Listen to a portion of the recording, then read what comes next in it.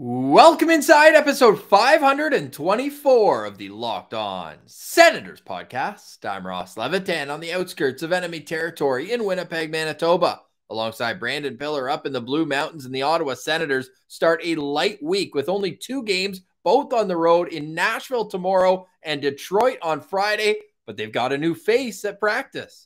But Ross, it's not number 85, Jake Sanderson, although he did sign his deal with the Ottawa Senators yesterday, so we're going to get into that with friend of the show, Alex Heinert, joining on this episode. Stay tuned for all that and more. Today's episode is brought to you by BetOnline.net. BetOnline.net has you covered with more props, odds, and lines than ever before. It's BetOnline.net, where the game starts. And now the show starts. This is the Locked On Senators podcast, your team every day.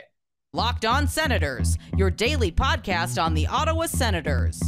Part of the Locked On Podcast Network, your team every day. Thank you for making Locked On Senators your first listen on this Monday, March 28th. And later today, Jake Sanderson will arrive in Ottawa. What a moment for Sens fans. We've been waiting for this for a while. We knew it was going to happen at the end of this season, but North Dakota's season cut very short, much shorter than we anticipated, Ross. But where one door closes, another one opens, and now number 85 is coming to the Ottawa Senators. Only the 6th player to wear number 85 in league history, second in Ottawa Senators history, and it was kind of an active number, you could argue, because the Sens still do hold Abramov's rights as an RFA. He was qualified, but back playing in the KHL, so I wonder what he thought of that. What did you think? 85, it's a pretty unique number. Well, it kind of threw me for a loop because we were looking at a couple different other options. 88 was an option, 6 maybe. How about 24? There were 26. Some options. 26, but that one is already taken in this franchise. And I think, that'd be interesting to see if Sanderson tried to get that number off Branson, maybe a Rolex watch or something exchanged. But those are 2 guys on their entry-level deal, so that'd be one hell of an exchange. But I was not anticipating number 85 whatsoever. Like, that one wasn't even on my radar. When it first was announced, I didn't love it. I kind of was like, that seems like a crappy training camp number. But it's Jake Sanderson. If he's ready to rock number 85 and he wants to carve his own path and be a little unique, we saw it with Carlson with number 65. So just 20 numbers higher, maybe he can do the same. And I did some mental gymnastics here, and I figured out it's because he initially wanted number 8. So he had to get the 8 in there somehow, some way. And then he was the 5th overall pick in the draft. So you put the 2 together and bang, you got number 85. We won't see number 85 on the ice anytime soon. Still recovering from a deep cut on his hand that he suffered in the final game of his collegiate career. We're going to talk to Alex Heinert about that later on in the show. Great reminiscing of his time with North Dakota. We get into all that. You know Alex Heinert, the play-by-play voice on Midcoast Sports with North Dakota. He is really in a class of his own when it comes to that. And he just brings great energy to the show, hey? Oh, yeah. He's such a good vibes guy. And if there's anything better than a Jake Sanderson goal called by Alex Heinert, I haven't heard it, because that is an amazing combo. Name me a better duo. I'll wait. Yes, and mix in Jake Brandt there too, who does the color for them, another friend of the show. So we'll get to more Jake Sanderson conversation with Alex Heinert. We're going to throw a little clip in from our interview we did yesterday, bonus interview with Brad Schlossman, who covers North Dakota for the Grand Forks Herald. Locked On Senators, your team every day. We're not kidding when we say that, but that one will live on our YouTube page. So go subscribe there. Locked On Senators, the road to 2,000 continues. And if the Sens keep playing like they did Saturday, I don't know if the vibes have been that good after a loss in a long time. The Sens blew a 3-goal lead. But everyone after the game was giving stick taps and high fives, maybe a few hugs to Pierre Dorion if he asked politely. But what was your impression now, 48 hours? Of course, we did the postcast right after the game again on our YouTube channel. But what was your thoughts there? That was a pretty wild and entertaining overtime period. Ross, if we were doing that postcast and your postcast title was Sens win 4-3 in shootout over the Florida Panthers, I think it would have been the same postcast. Like, the win or loss didn't really matter. And I think a big part of this is the atmosphere at the CTC was absolutely electric. Over 17,000 fans. That's the most fans that has been there in years. Even the home opener was only around 15,000. So you could feel that infectious energy coming off the screen. Like, in your living room, you could feel the CTC getting loud with the Zoob chants, with getting so loud when the Sens scored. And yes, they did blow a 3-0 lead, which is not great at all. But when you have a 3-0 lead up against a team like the Florida Panthers, you kind of expect them to push back, and they pushed back, and it ended up being a great game and a great entertaining game. So I think that's the main thing. Right now, Sens fans, wins, losses, sure, you love the W's better, but it doesn't really matter in the grand scheme of things. So basically, we want to be entertained, and we want to see reasons to have positivity with the team moving forward. And we saw a lot of those reasons in that game. Certainly did, and I thought it was unique where DJ Smith decided he was going to go 3 forwards in overtime, which was a great play. Even 4 forwards for the power play, Ross. Yeah, 100%. Typically, a lot of coaches would put the one defenseman back there just in case, but he probably thought, hey, if I'm going to use a defenseman, it's Brandstrom, and he's basically a quasi-forward anyways, so we may as well just mix it in, and they were this close to scoring the game winner, and it would have been a deja vu with Drake Batherson assisting primarily on a Josh Norris goal. He just couldn't get it up over the pad of Sergei Bobrovsky, but an entertaining game nonetheless. Claude Giroux watch continues. That guy is a complete stud. And the Ottawa Senators have a few studs coming up, and one of them we might get a glimpse of, as I mentioned off the top, new face at practice. It's Mads Søgaard, the Great Dane. And not only will we touch on what this means for Mads Søgaard, but initially, I'm sure you're relieved that it means Philip Gustafsson is likely going to get some games in with Belleville. Ross, that was my initial reaction. By initial, I mean that lasted about 2 or 3 seconds, because it's important to take note, Belleville doesn't play till Friday. So likely Gustafsson, you know, who knows how long Søgaard's going to stick up here. Pierre Dorion did say he wanted to get him in for at least 1 game. There's 2 games this week, like you mentioned. So yeah, maybe it gives Gus an extra start here, but it's not as drastic as I had hoped. Like, if they had a Wednesday and a Friday game, then maybe get Gus for 2 starts, and that's great. But I think shifting to Mads Søgaard, this is a great thing for him. He's proven that he can handle a lot of responsibility down in Belleville, as Mando's been down and Gustafsson had to be called up. So he's really the only guy, apart from a couple PTOs, joining him. So I think it's a good reward for Mads Søgaard. He gets a little extra boost in the paycheck, and he gets to be around an NHL team, which is kind of like dangling the carrot, you know, like, all right, you've seen AHL life. This is what the NHL life is like. Keep working and we can get you here, because the goalie situation in Ottawa for the future is wide open, pretty much. Apart from Anton Forsberg being a part of the mix somehow, some way, there is a lot of opportunity for these young goalies to say, hey, I could see myself being the 1A goalie for the Sens in the future here. I'm a prove it now. There's a lot of games coming up once Friday hits, though. So this probably a great opportunity to get a few practices in beforehand if you're Mads Søgaard. And I hope that's what the thought process was behind bringing him up on a Monday, where they only play Tuesday and Friday. So after that, they play Sunday, Tuesday, Thursday, Saturday, Sunday, Tuesday, Thursday, Saturday. So the games are going to come fast and furious. And if I'm DJ Smith, if I'm Pierre Dorion, if I'm Zach Burke, I probably keep Mads Søgaard here for at least 2 weeks. Why not? Forsberg's realistically going to play in 80% of the games anyways. Honestly, yeah.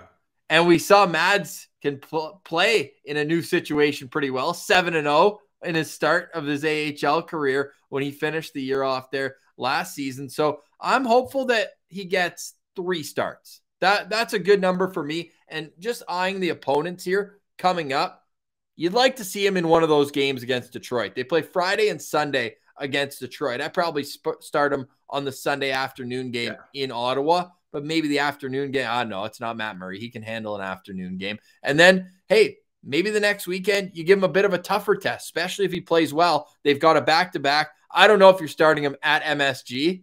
That might be a bit of a play, looking down the ice at Igor Shesterkin at the other end saying, I got to battle him. But then the next night, they're back home again against the Winnipeg Jets, a team where The team has confidence. They just beat them on the road. So I would like to see that. The 2 Sundays in a row, I'd like to see him get in those 2 games. And then if he plays well, maybe before you send him back, that next game after the Jets, it's a Tuesday game at Detroit. That way he gets 2 home games, 1 road game, both 2 against Detroit. They gave up 11 goals last night. So hopefully that comes out next weekend. We get a little point night for the Ottawa Senators. But I'm hoping 3 games. Do you have a preference of how many he plays before the swap? And then again, that just leaves time for Gustafsson to get some reps down in Belleville as well. Ross, sign me up for that plan. I will co-sign on that contract agreement any day. I think that's a perfect amount for Mads Søgaard, and hopefully it gives Philip Gustafsson some continuity. You know, hopefully he's just like, okay, I'm here in Belleville. I don't have to worry about being bounced up and down, traveling, changing teams, everything like that. I can just focus on starting these games, because it really seems like Michael McNiven is just a placeholder backup, which is kind of what we expected. But I really thought he was going to get into a game this weekend with Belleville, but they didn't do that. They went with Mads Søgaard back-to-back. So I think it's pretty clear that he's just an extra guy, and they're going to be moving around Søgaard and Gustafsson to try to get them in good situations to start games, whether it's in the NHL or AHL. So the Ottawa Senators will be in Nashville tomorrow. So we'll reminisce about some old friends. We're not sure if Mark Borowiecki's going to be in the lineup. He's out with injury right now. Matt Duchene is down there. Ben Harper's down there as well. So we'll touch on that in a preview in tomorrow's show. But let's get to Alex Heinert, an absolute beauty, a true talent. And it's not going to be long before you hear him calling NHL games. He's too good to stay at the college level. But I bet you before his games, he's firing up with a Built Bar. That's how he gets that energy. This time of the year, we're already in late March. Your New Year's resolution, let's be honest, it's probably in the rearview mirror. But if you actually enjoy your resolution, it's likely to last a lot longer. So grab a Built Bar and get all the nutrition you need, but in the feeling like you're eating a candy bar. And have you tried the Built Bar Puffs? You really should. If not, you're missing out on one of Built Bar's best tasting bars. They're literally protein-infused marshmallows. Yeah. Listen to that again. Protein-infused marshmallow. You kidding me? They're fluffy. They're marshmallowy. Not just a protein bar. They're a treat. And they're covered in 100% chocolate, just like all Built Bars are. Low calorie, high protein. Replace your candy bars with these. They are way, way better. Go to Built.com and scroll down to the macros chart, and you can see just where all the nutrients are coming from. At Built Bar, they're all about the taste. They make it delicious first, and then they figure out how to make it healthy. I don't know how they do it, but they pull it off every single time. So go to Built.com, use promo code LOCK15, and get 15% off your next order. It's LOCK15 for 15% off your next order at Built.com. All right, here he is, play-by-play voice for the North Dakota Fighting Hawks. It's Alex Heinert.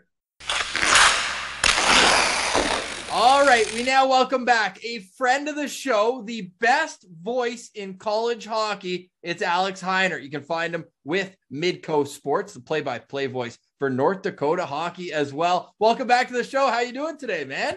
Yo, I'm great, fellas. Thanks so much for having me. I know, been a while. Good to be back. Yeah, from the pod, and then we were talking so much last year because there were 4 Nodak sends, and now there's only 1. We'll touch on Clevin later on, but the news of the day, the news of the week is Jake Sanderson has signed his entry-level contract. I want to go back to how he opened his account, as you would say, with North Dakota. When he blasted that shot from the top of the left circle, did you know what you were going to get for the upcoming 41 games? I mean, we had a pretty good idea coming in. I mean, expectations obviously were very high based on his pedigree, the job that he had done with the national team leading into his college days, and then the fact that he's picked 5th overall. Like, expectations were really high for this player. But yeah, we got a little taste of it in the pod. You know, in December of 2020, he only played the first 3 games before leaving for World Junior duty, but you could tell right away. I mean, he just didn't look out of place in the best league in the country from day one. And that growth over the course of his freshman season really peaked in the national tournament. You could see the kind of player he was going to be, assuming he was going to come back. And we were all excited that he did, of course, for his sophomore season.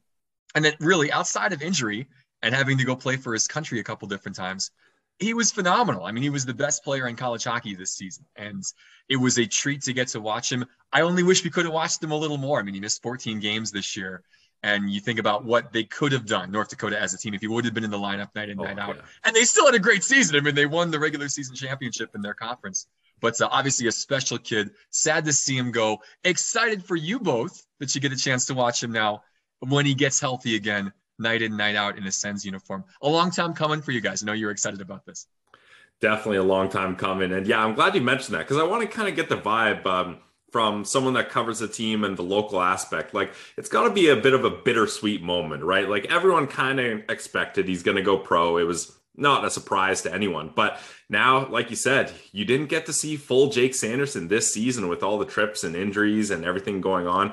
What's the vibe like at North Dakota now, knowing that one of the most exciting prospects to ever play there is now leaving? Yeah, bittersweet, Brandon, is a good word for it. Anytime, I know Bradbury talks about this. You're excited to send guys off to the pros when they're ready. And obviously Jake is ready. I mean, this is a case of, you see some people on Twitter today like, oh gosh, I wish he could have stayed another year. Oh, it would have been great if he could have came back. Oh, he's going to miss this place. Like those sorts of comments. And some of those things are true. And you do wish you get more time with these guys who are so elite. But at the same time, I mean, if you're ready, there's no sense in spending another season playing against competition that's just below you. You know, go test yourself. Like, that's what makes these people who they are as athletes and competitors. You want to go test yourself against the best. And clearly, he's ready for that next level. So there's excitement. Obviously, you're excited to see him go. You're excited to cheer him on at the next level and see what he can do at Ottawa in the NHL, hopefully sooner than later, whenever he recovers from this hand injury. But yes, of course, deep down, you're like, it would have been nice if he would have had one more year to get to enjoy some of the highlight reel stuff and just the everyday stuff that he was so good at. Those are things that we will certainly miss around Grand Forks. Pilsy asked this to Brad, and I want to bring up something else that we asked Brad, but I'll let Pilsy ask that one, so we'll flip it so the listeners get a little fresh perspective. But the one I'm going to ask you here is, when it comes to how he ended his tenure at North Dakota, diving across to try to save a goal in the final minute, does that just depict what he brought day in and day out, both on the ice and around campus? Yeah, I think that's a really good example. I think that he was the perfect blend of a guy who was better than everybody else, but didn't play like it and didn't act like it. You know, he came in and had such a humility to him from day one. Like we always do interviews with all of the freshmen when they get to campus, and you kind of, sort of generic, kind of get to know you things, tell us about your background, etc.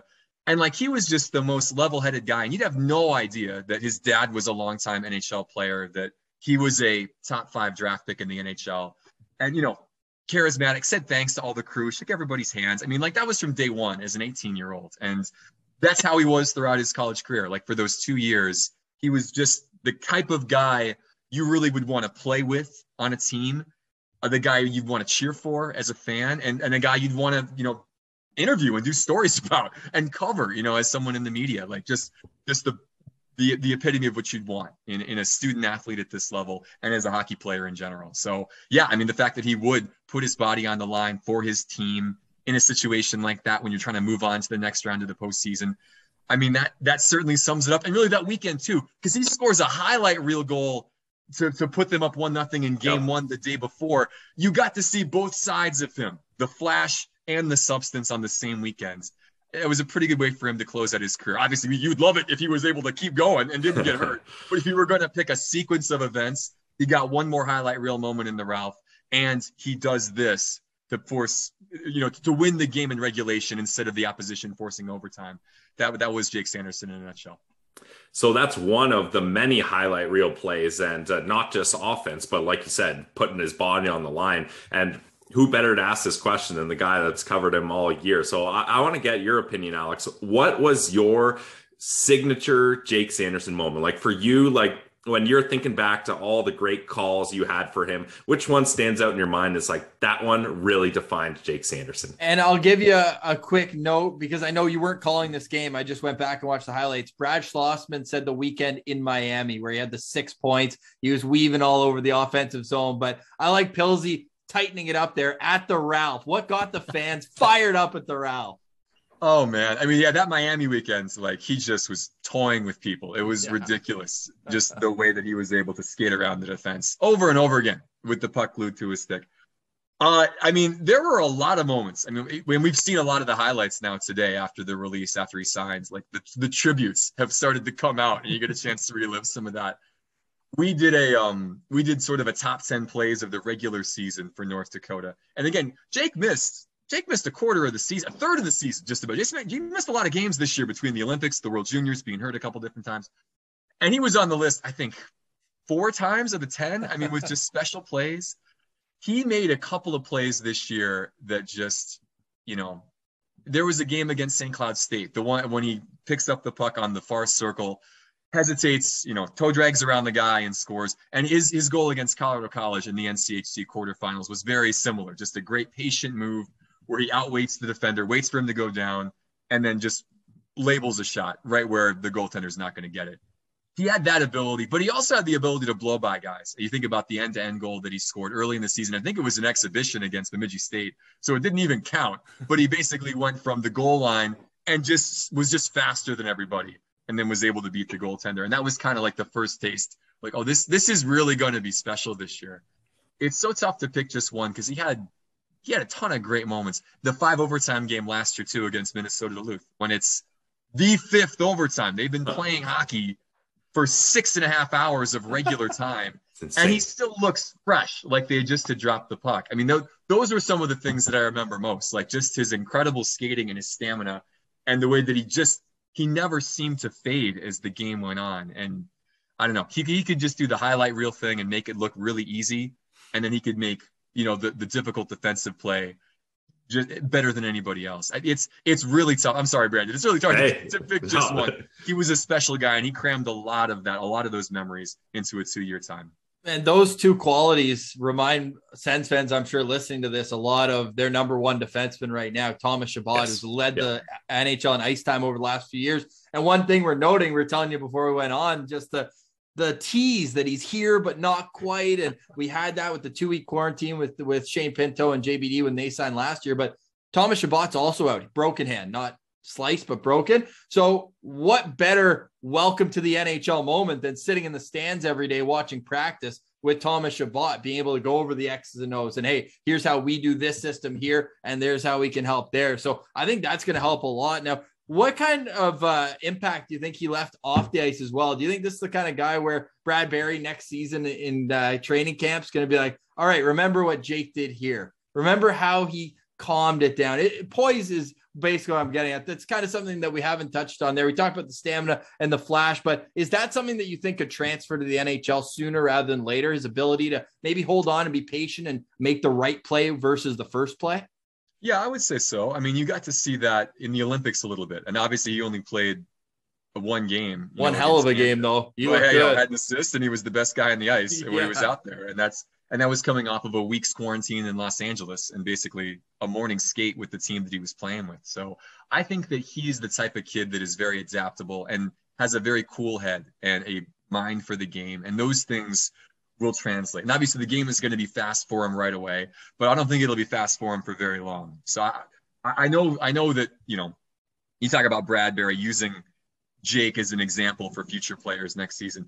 Guaranteed that his name's going to come up, and they'll show video to some of the young guys, and they won't have a lot of new defensemen because basically everybody's back. But when that time comes and they bring in freshman defensemen, I'm sure that they'll be calling up Jake Sanderson clips to be like, hey, this is how he did it. You are now wearing this uniform. We would like you to play like this. I'm sure that those will be things that'll get brought up because he was the consummate North Dakota player. And, it's one of those things. You knew you weren't going to have him very long, but he made the most of his time here and left a pretty big impact. And Brad Berry's talked about that now since the signing has happened, just talking about how he left. They always talk about enhancing the culture, adding to the tradition. Jake Sanderson did that. Yeah, and I think Sens fans can appreciate that. Even from afar, you can tell the impact that this guy had. And I want to ask you, so he only gets 2 seasons, like you talked about. His first season, he's kind of hemming and hawing. Should I go back to school? Should I go pro now? In your opinion, what really did he change in that second season where now himself, Coach Brad Berry, fans, like everybody is fully confident now that he is ready to go pro. What was the biggest difference from year 1 to year 2? Well, I think we saw at the end of year 1 his confidence increase. And I think not that he wasn't confident in his abilities coming into college hockey. I mean, he had played against older players, with that U18 team, with the national team development program. You're playing a full USHL schedule. You're playing guys that are, that have been through juniors a couple of years. Plus, you're also playing some of the best college teams in the country. So he's played against good opposition. But there also is a sense, hey, you're a freshman and you're coming to North Dakota, and this is a big program. And last year's team was so veteran heavy. And you mentioned some of those names. I mean, Shane Pinto and Jacob Bernard-Docker and Jasper Weatherby and guys who are everyday NHL guys now. That's who he's joining up with a season ago. And he started to take more ownership of the team towards the end of last year. And this year, you could tell he's wearing a letter this season.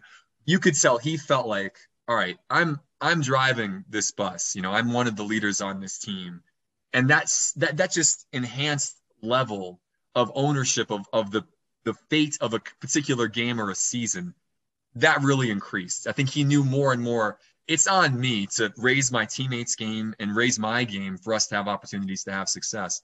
Because this North Dakota team really, compared to last year's team, not nearly as talented. But Jake was able to step his game up, and you could see his teammates kind of rally around him. And then when he was injured or left, the huge void that he left really caused his teammates to step up. And I think Jake was a great voice off the ice to help encourage those guys to fill what was missing when he was out of the lineup. So I think those would be the biggest things I would see that he's taken the biggest jump in. Because again, the skating, the vision, the skill, et cetera, all those things were there from day one for him. It's just been a matter of now feeling like, all right, I'm responsible for perhaps doing this on a regular basis, or else we're not going to win this contest.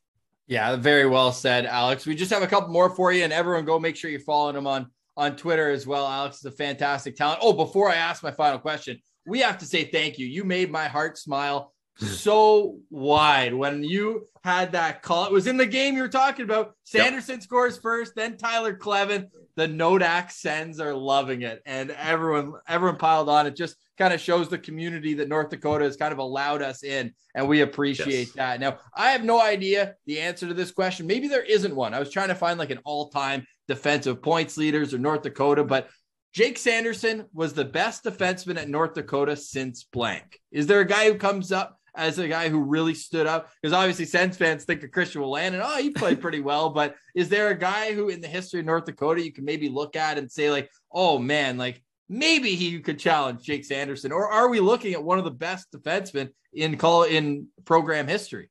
Yeah, and I think you could say that. I mean, you go back like James Patrick, for example, in the early 80s, who led the team in scoring, and up until Christian Wolanin broke set the team scoring record, whatever. Did he really? I didn't know that. I guess I should probably rephrase that. So James Patrick was the last defenseman to lead North Dakota in scoring until Christian Wolanin did it 30 years later. That's awesome. That was always kind of the comparison. Like, this guy led this team, this perennial powerhouse in scoring from defense, and nobody had done that since. Now, if Jake would have been healthy this season, and this is with all due respect to Reese Gaber, who had a great year and was a first-team all conference type guy and put up a lot of points, Jake probably would have led North Dakota in scoring this year and would have continued that. I think he finished third in scoring, even though he missed 14 games. He was over a point per game this year. So I think when you look through the list, especially of guys that went on to have NHL success, I mean, there were a lot of good defensemen at North Dakota. James Patrick was probably the most offensive-minded defenseman who also had success in the NHL. And that would probably be the comp that, this guy is on that level of someone that was an All-American at the college level, had success in the pros, could score, could create. They're really – it's just tough to put right now other guys that had good careers at North Dakota in the same category as Jake, just because we know the future is ahead of Jake. And we've seen some of the guys that have come through the program, guys like Troy Stetcher that were great in college and have been good NHL players, but have still kind of bounced around a little bit, in recent seasons. Pilsey's favorite, Mike Commodore, different style, but completely different style. I mean, completely different kind of player. I mean, there have been a lot of different iterations of a North Dakota defenseman over the years, and Jake is pretty unique in that sense. So he would certainly be on the short list of great North Dakota defensemen. It's just a matter now of how does his pro career shape out if he ends up being top of the mountain on that when all said and done. Looking at James Patrick's career, if Sanderson plays 1,280 NHL games, I give that a big thumbs up. He's now the head coach actually of Winnipeg's WHL team. Funny. Yeah. Yeah. Look at that. Yeah. So Pills, you got one, you got a K-Train question to finish us off, eh? Yeah. Speaking of defensemen in Nodak, the final Nodak Sens player, now Tyler Kleven. Verbal meme. It's Will Smith standing in the room all by himself. Yeah. Like, where'd everybody go? Where all my Nodak Sens at? But hey, Ross and I have said a couple times, we do believe Kleven will be back at North Dakota. We think that's best for him, probably best for everyone. And I mean, when you're going back to a prestigious program like UND, there's nothing wrong with that at all, especially with a great coach in Brad Berry there. Phil, do you think the facilities are better than in Belleville? I think I haven't seen the facilities, but from what I've heard, it sounds like they might be. So Tyler Kleven definitely can continue to use everything that UND has to offer. And final question for me, Alex, thanks so much for joining us. We love having you on the show as always. Is what's next for Tyler Kleven? Now that Jake Sanderson will be moving on, he's going to have a lot more opportunity probably to have an elevated role with Nodak. What do you think next season looks like for Kleven? Well, Tyler this season, in a lot of ways, it was similar to his freshman year where you saw flashes, on both ends. I mean, all the boxes just continue to be checked in terms of being a big physical defenseman that can bring some offense to his game and has the hardest shot in the country. And numbers wise, he probably put up maybe a couple more goals than he did as a freshman, had a few more penalty minutes this year. Some merited, some not, but I think, yes, I would agree with you both that, he's going to be back in the fold next year for North Dakota. I think another year in college is going to be great for him. And as you said, especially this year, he was always on either, he was, I don't want to say he was a second pair defenseman, but he was really. It was Jake and Ethan Frisch were sort of the top pair, and then Tyler Kleven and Chris Jandrick, who had a great season. He was an Alaska transfer that came in and was good right away and was a really good foil for Tyler. Those two were almost always the second pair. Next year, it's probably going to be, the K-Train and Ethan Frisch as their top pair, a couple of local guys from the Fargo-Moorhead area. Awesome. And you would assume that Tyler, again, takes a step and he's going to be playing in all situations.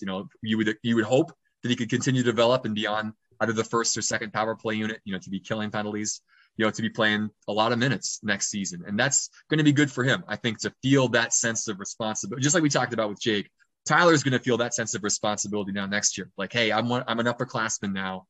I'm one of the veterans on this D-Corps.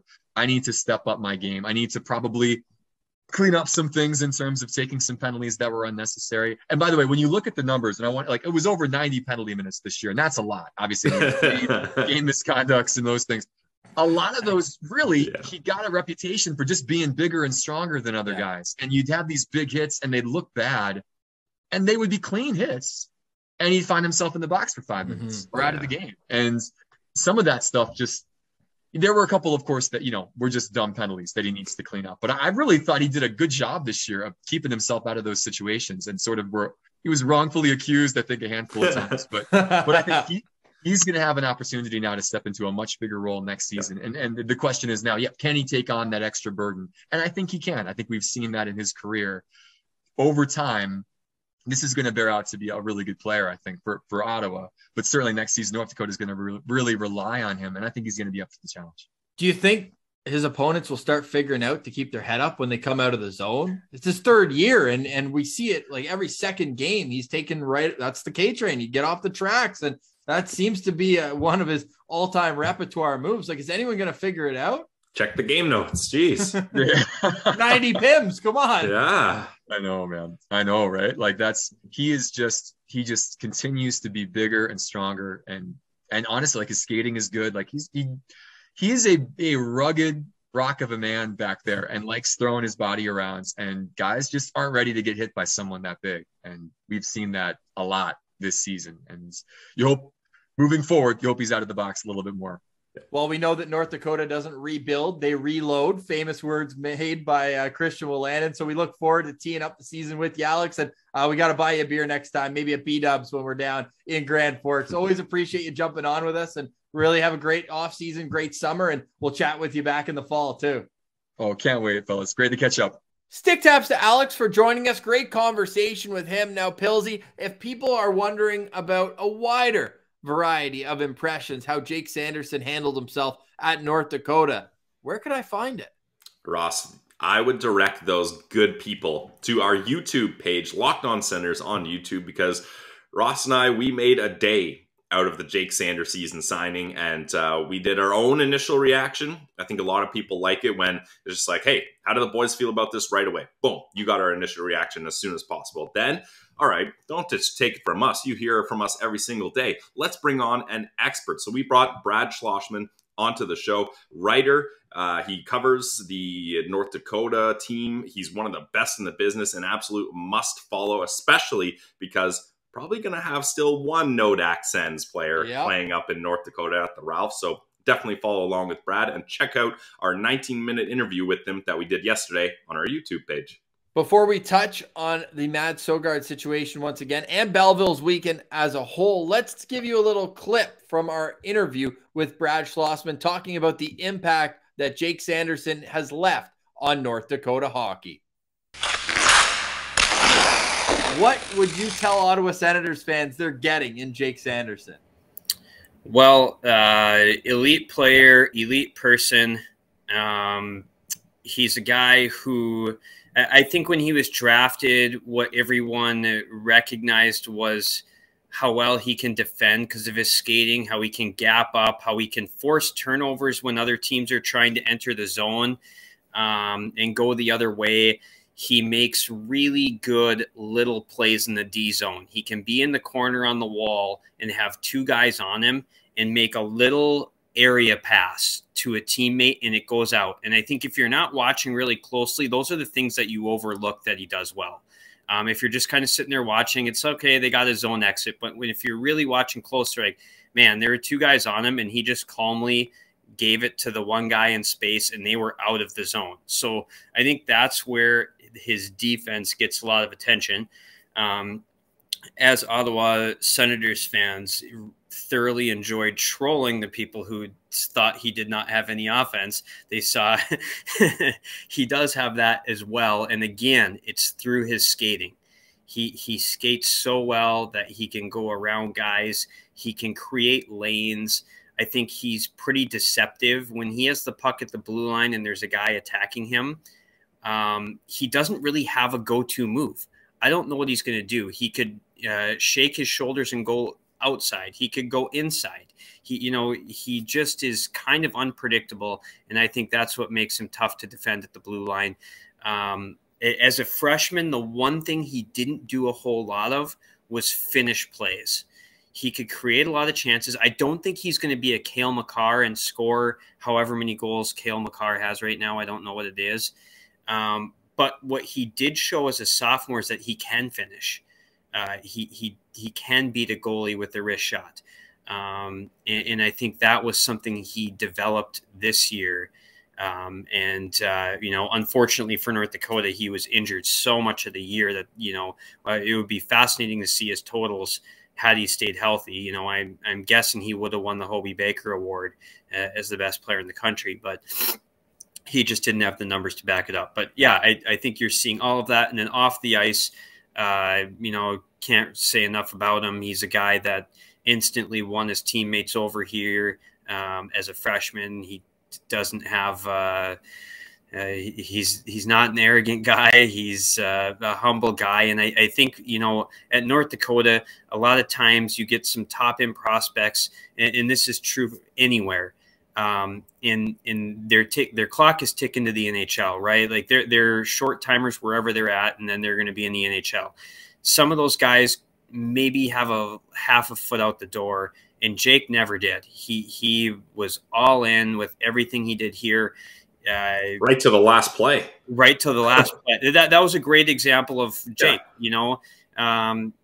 He dove headfirst into the crease, ran into the post, did everything he could to win. And that's all that mattered to him, was winning at North Dakota and being with his teammates. And I think that's what endeared him to everyone there. And I think when he goes to Ottawa, I think that type of attitude will endear everyone to him there. And, I know the fans are expecting a lot. I would say, hey, like, he's still a young guy. Like, he's probably going to have some growing pains. Like, he probably isn't going to come in and win the Norris next year.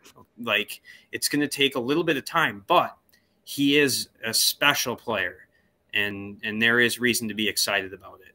So for more of that interview, go check out our YouTube page. You can find that all right there on Locked On Senators. So Pillsy, the Belleville Sens are back in a playoff spot. If it started today, are you confident that's going to continue as they won one, lost one on the weekend? I've got some confidence in this team. I mean, I caught the end of that shootout win over Lehigh Valley Phantoms, and Jake Lucchini getting it done, and Mads Søgaard looking good as well. So I really think this team has everything they need to be successful. Now, it's going to be interesting to see how they do without Michael Del Zotto in the lineup. It seems like he's going to be an NHL mainstay now.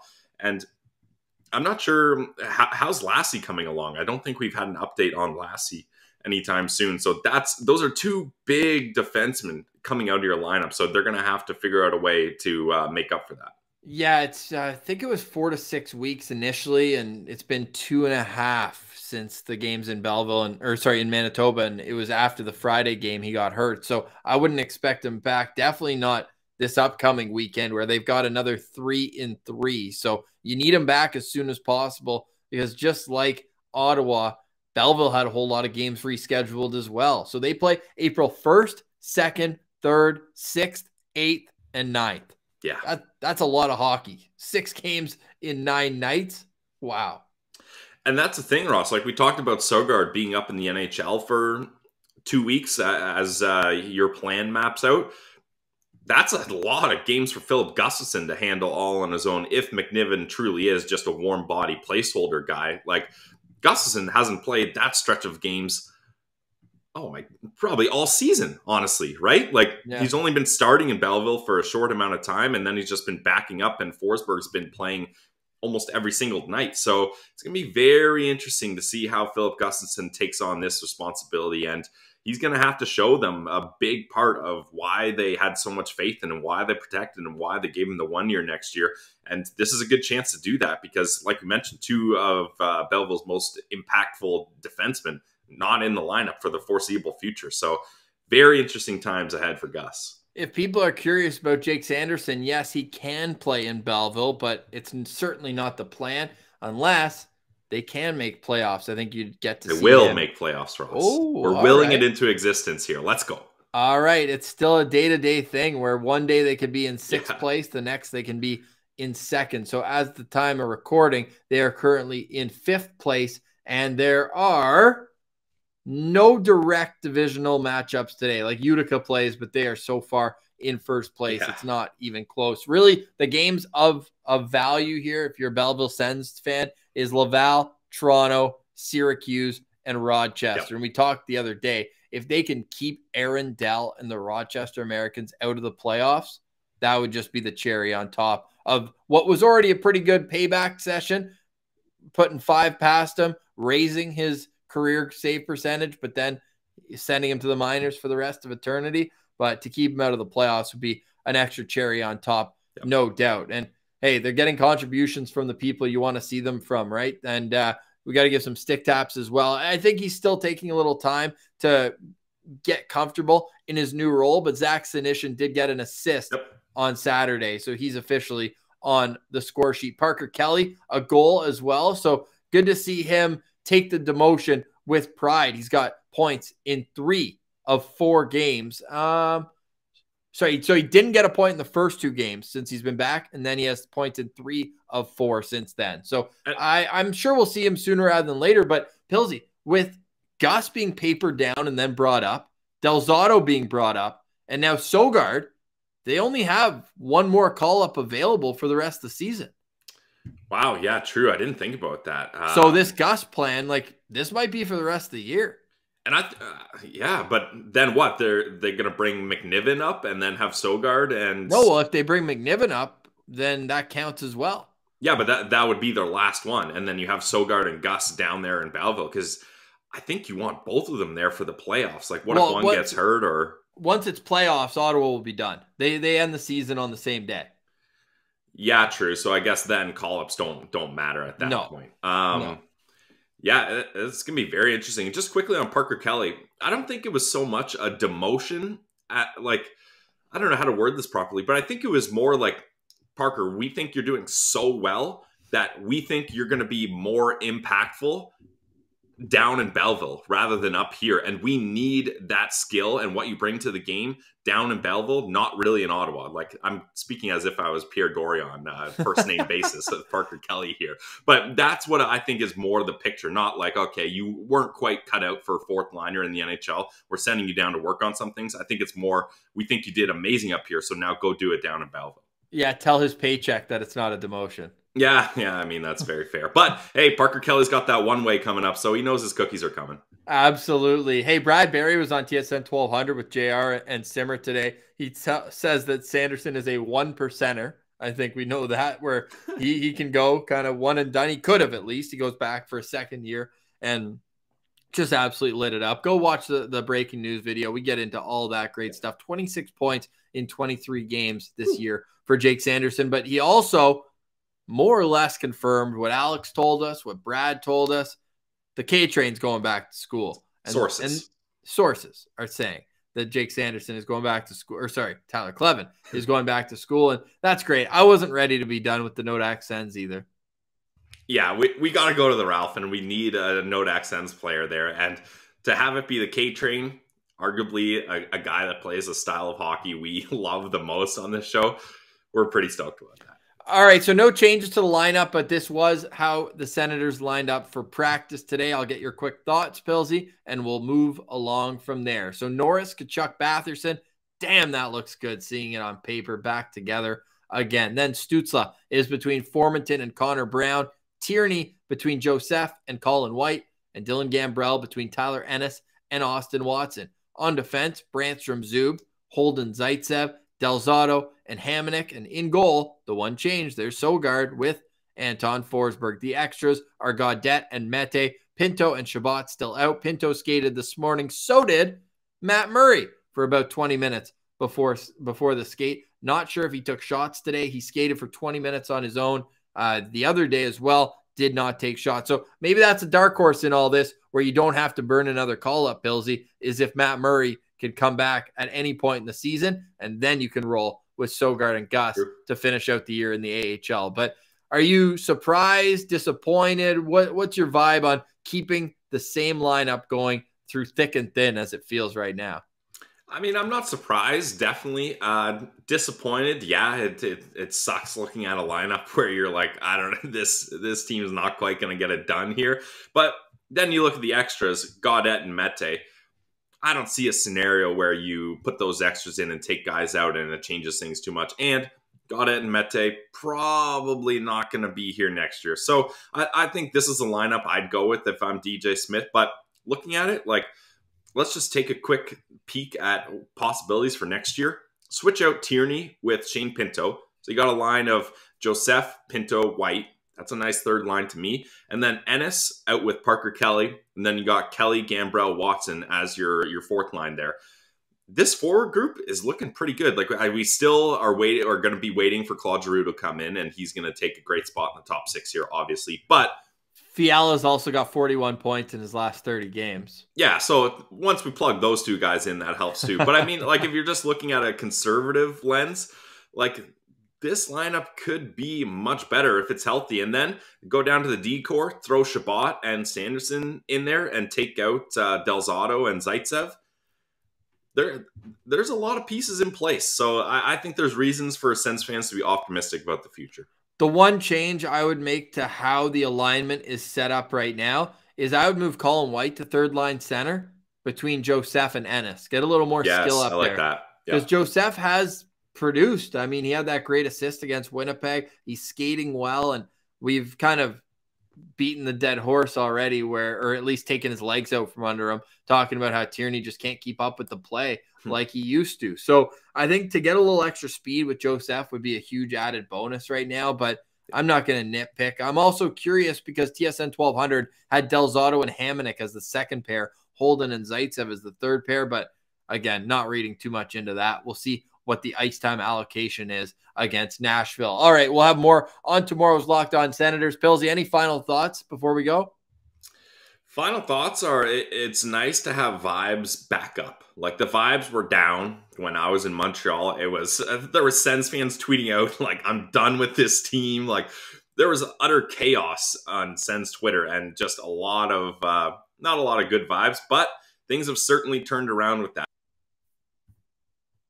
Martian was at, and then with Jake Sanderson signing, like there are good things to come here, and let's all just enjoy them. Just be in the present moment. Don't be too sad about where the Sens are in the standings. Let's just enjoy this hockey while we got it.